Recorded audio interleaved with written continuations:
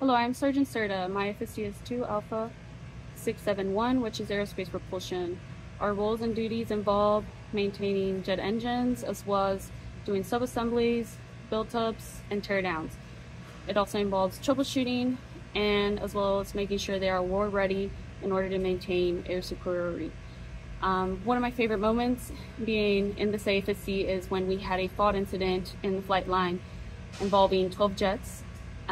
This was catastrophic due to a storm that had blown in a bunch of rocks inside of the engines, which would have led to months of downtime on those jets as well as teardowns, and put us at a backlog of engines that needed to be worked on.